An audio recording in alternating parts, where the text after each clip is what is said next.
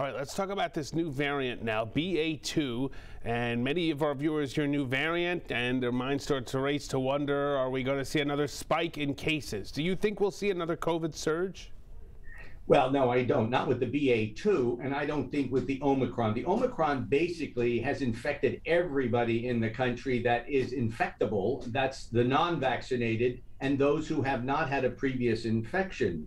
The Omicron is very transmissible, and I never thought I'd see another variant that was more transmissible than the Omicron. And the BA2 is 30% more transmissible than the already very transmissible Omicron variant. The good news, Rich, is it only involves the upper airways. It is an upper respiratory virus versus the Delta variant and perhaps the Alpha variant as well, which are lower respiratory variants that infect the lower part of the lung and cause damage and death.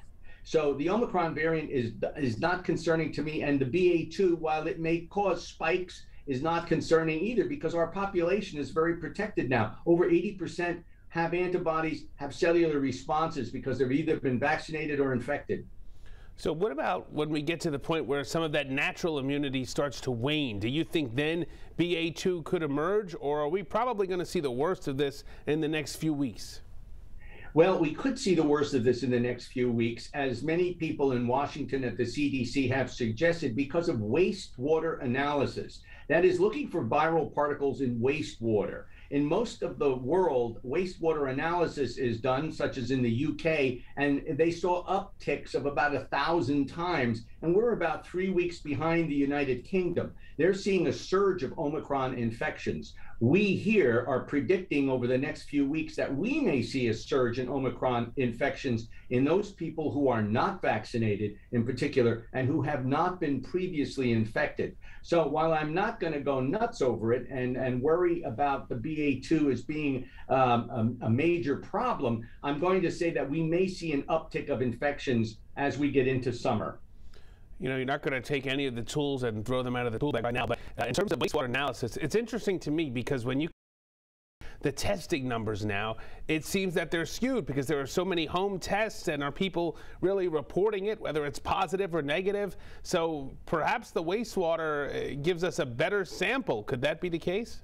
That is the case, Rich, because, you know, people test themselves all the time. I know one of my friends tests him or himself 3 times already, and he's been negative with the home test.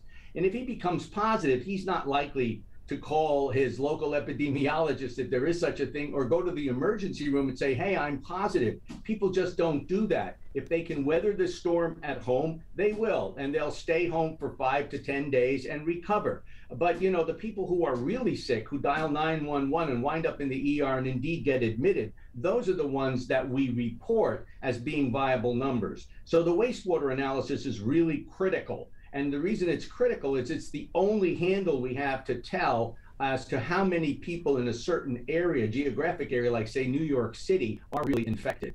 Yeah, it's a fascinating way to do business, and very well, you know, could provide more accurate numbers. Let's bottom line this BA2 issue, Dr. Bob. So you feel vaccines and natural immunity will protect very well against the new variant, correct?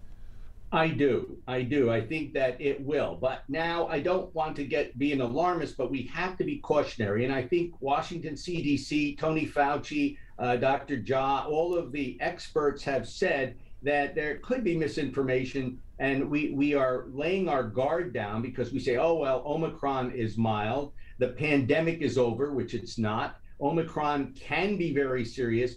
And there's also the potential for a new variant developing, a new variant that is immune evasive, although I think that's highly unlikely.